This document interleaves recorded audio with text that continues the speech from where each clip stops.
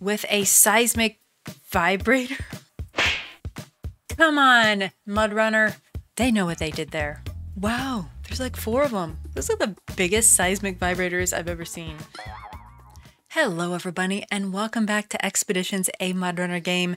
Today, I think we are going to complete the Little Colorado map. As you can see, we have 4 out of the 5 expeditions completed.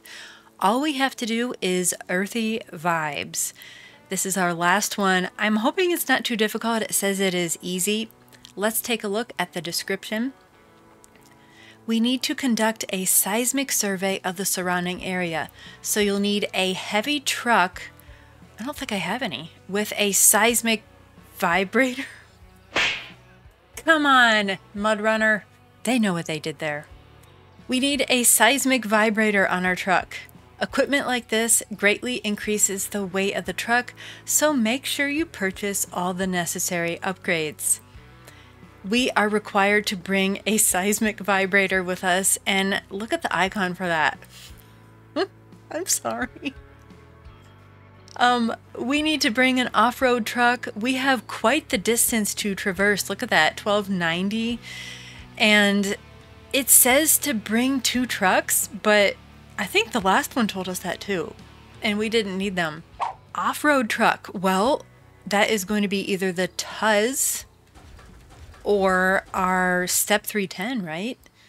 A seismic vibrator. I mean, can we even put it on? Is it big? I don't even remember seeing that.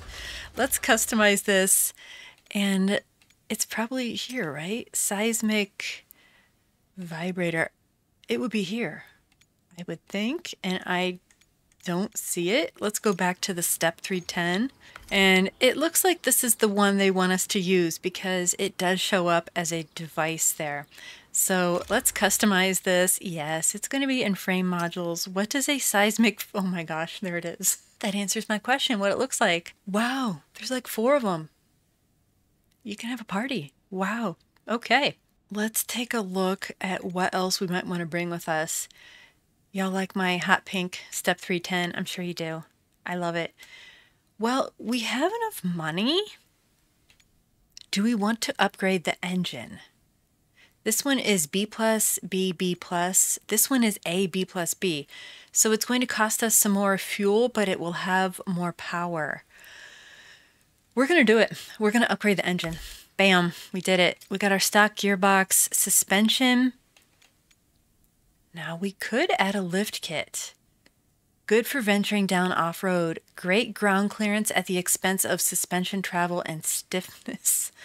Okay, well, I mean, we might have to worry about the stiffness. Look what we're carrying, right?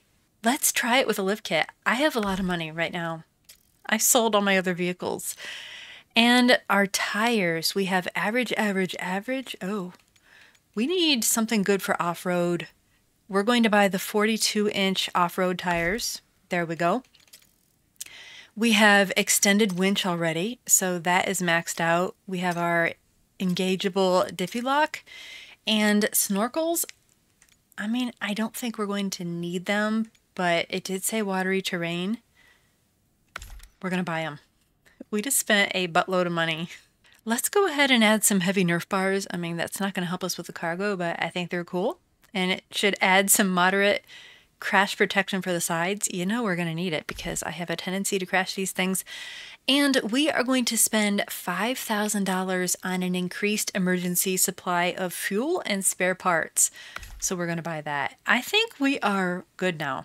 I don't want to spend the money, but at the same time, if we don't use these, I think we can store these back at camp. So let's go ahead and buy a pack of anchors, and we're going to buy our jack screw, because I always tell people to get those before your mission. So I am going to heed my own advice. And we already have a little bit of extra fuel. We have some spare parts and an extra wheel as well. I think we're ready. We got our vibrators. We are ready to embark on our Earthy Vibes expedition. Let's deploy. It's daytime, but we are going to turn on our headlights, turn off our park and brake, and here we go. Sorry, I just gotta check these things out up close and personal. Those are the biggest seismic vibrators I've ever seen. Not that I've seen a lot. Those are quite impressive. All right, let's focus on our mission now. Here is our first destination. Let's see what it's going to tell us. Seismic Vibrator. It's used in geological expeditions. It shows the distance to points in the upper right part of the screen. So we have 78 yards until the next one. You determine the direction yourself. Oh. Wow. Okay. At a distance of less than 150 meters from the point, a sound signal is activated. After approaching the point less than 10 meters, the signal decreases and a command appears to start scanning. So we have to scan with our vibrator. Okay. 74 yards, 71, 68. Well, we're going the right way. I'm thinking, yeah, let's engage our four-wheel here. Actually, it's our all-wheel because we've got a lot more than four. I'm just a little concerned how this is going to perform with our lift kit on and our giant vibrator. Wait a minute, start seismic vibration. Right here?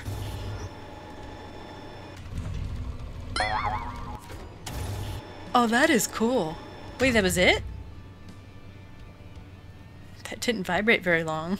I feel gypped. We have 344 yards until the next one. That is a long trek. But anyhow, I was saying that I don't know if we're going to be a little bit tippy because of our lift kit. Oh, we got to go up this. We got to go up this hill. So we are going in the correct direction, but we have about 290 more yards. I'm guessing we're going to need to go through here. And I don't think we want to go down that. That looks pretty rocky. I think we're going to have to go up this way. This is a tight squeeze. I think this might be mud.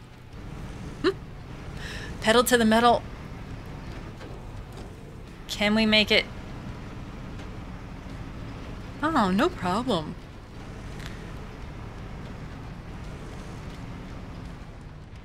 It's hard to know which of our upgrades has made this thing so agile and powerful because we added the engine, the tires, and the lift kit all at once, right?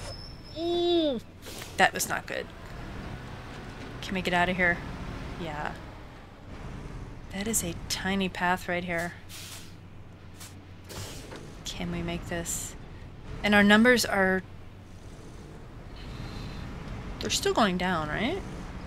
Actually, no, they're going up. Now they're going back down. I think this is the correct way. That is not going to get us far enough.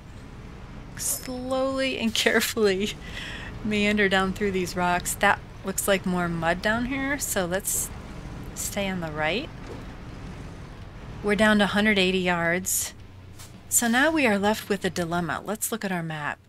We have to go left or right? Left or right? They both look bad, don't they? Oh, we did a little bit of engine damage there. If we turn left, how are our numbers? 150, 149. Don't think there's anything we can do. You know what? Better yet, let's throw it in park, and to save on fuel, we're going to turn our engine off. We're going to pop out our drone. A no-flight zone? I can't use my drone. Oh, come on. I can use my binoculars. What is that guy? Those little totems point the right way, don't they? Last night I was playing around in the Arizona map, and that's what I was told. I think we're going the wrong way. Easy does it. Turn her hard. Come on, girl. Ooh, we're digging in. I hope I'm going the right way. I mean, our numbers are still going down. That's good. Let's stay to the left. We're down to 100 yards. And I think we can traverse this. Yeah. This is the way. We got this. Start seismic vibration. Here we go. That was it? Nice. Okay.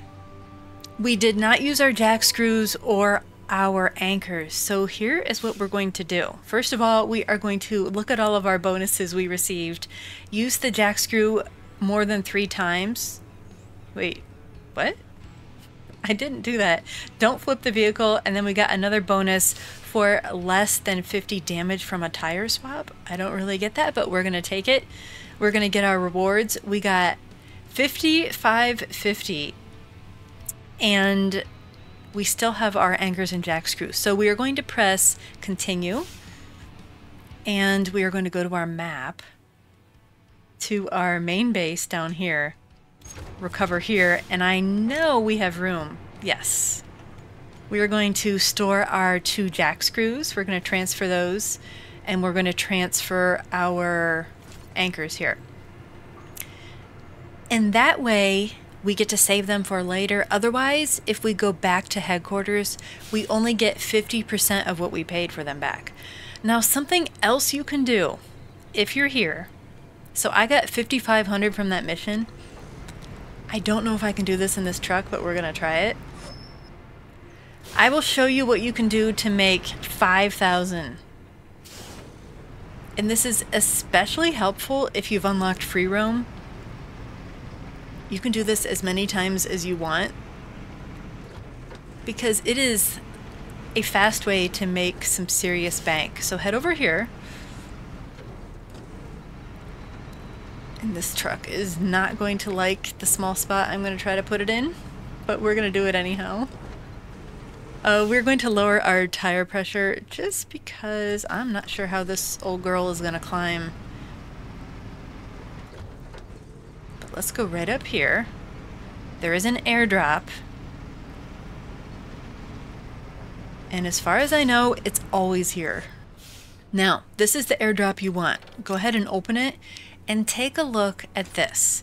We just got a reusable anchor. So you could go back and stow this if you want. You could take as many of those as you would have room for back at the base. Or you can then open up this menu here, click return to headquarters. So we are going to essentially end our mission. We get paid 5,000 for that reusable anchor. That's pretty cool. So in addition to what we made before, we got another 5,000. We are going to go back to our headquarters, and look at that. We are back to 244,260. So all that money that I spent on upgrading our truck, we have made so much of it back. So you could keep doing that as many times as you want. And as you saw, we have completed our little Colorado map. We can still free roam. There are still a lot of things that we have not gotten, a lot of tasks and airdrops and all sorts of goodies that we can still go around and find. But I think next episode we are going to go into Arizona or the Carpathians, maybe Carpathians, just for a little change of scenery, if you will. And I'm looking forward to what other maps they add. But Little Colorado was really fun and a great beginner experience. This game is just so fun and so chill. I like it much better than the semi-long hauls of SnowRunner. So it's going to depend on what you like. But for me, this is just a really chill and interesting, and it's exciting because it's calm, but at the same time, you really have to think about what you're doing and plan and be methodical. And I like that part of the game. So if you like expeditions and other sim and survival games, consider subscribing. And if you want to be extra nice, drop a like or a comment down below, and I will see you next time.